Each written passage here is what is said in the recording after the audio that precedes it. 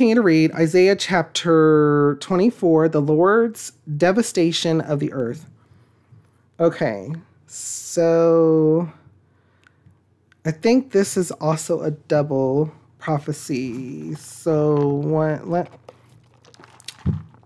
if I'm not mistaken, let's continue to read Isaiah chapter 24, the Lord's devastation of the earth. See, the Lord is going to lay waste the earth and devastate it. He will ruin its face and scatter its inhabitants. It will be the same for priests as for people, for master as for servant, for mistress as for maid, for seller as for buyer, for borrower as for lender, for debtor as for creditor. The earth will be completely laid waste and totally plundered. The Lord has spoken this word. The earth dries up and withers. The world languishes and withers. The exalted of the earth languish. The earth is defiled by its people. They have disobeyed the laws, violated the statutes, and broken the everlasting covenant. Therefore, a curse consumes the earth. Its people must bear their guilt. Therefore, earth's inhabitants are burned up, and very few are left. The new wine dries up and the vine withers. All the merrymakers groan. The gaiety of the tambourines is stilled. The noise of the revelers has stopped. The joyful harp is silent. No longer do they drink wine with a song. The beer is bitter to its drinkers. The ruined city lies desolate. The entrance to every house is barred. In the streets they cry out for wine. All joy turns to gloom. All gaiety is banished from the earth. The city is left in ruins. Its gate is battered to pieces. So will it be on the earth and among the nations, as when an olive tree is beaten, or as when gleanings are left after the grape harvest. Okay, so I'm going to pause there because there is a lot. And yeah, it is. Okay, so this is a double... there's a lot. There's a lot to take note of. Okay. So he's talking about what's going to happen, from the exile, how these people how they're going to be in anguish. And then the people who exile them are going to be in anguish. But he's also talking about, it's a prophecy of the future, which more of this will come to understanding in Revelation. So take note of some of this, what he says.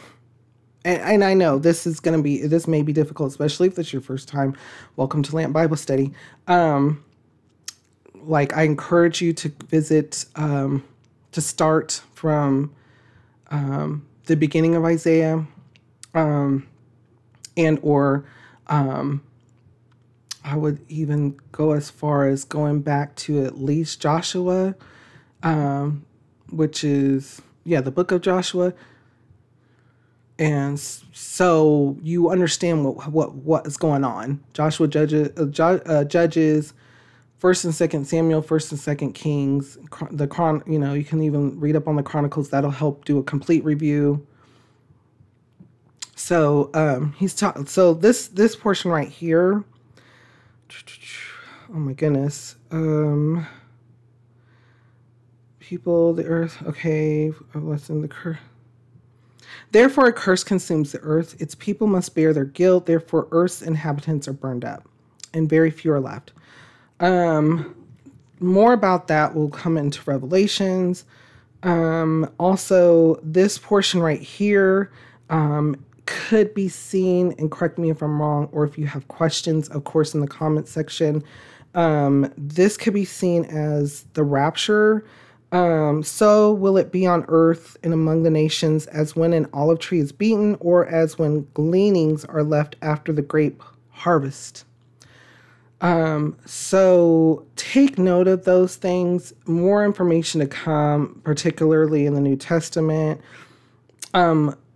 Also, there'll be more about this in the last couple of books of the Old Testament because of the prophecies from the last couple of prophets. So there is a lot here, but he's telling them what is happening because they have failed the commands. Like you said, they are not doing the commands. They have failed. They are failed. And so this is what's happening. So no matter who it is, rich or poor, for priest or for as for people, for master as for servant, for mistress as for maid, for seller as for buyer, for borrower as for lender, for debtor as for creditor, like everybody, the same is going to happen because this is the consequence. Bringing past to present.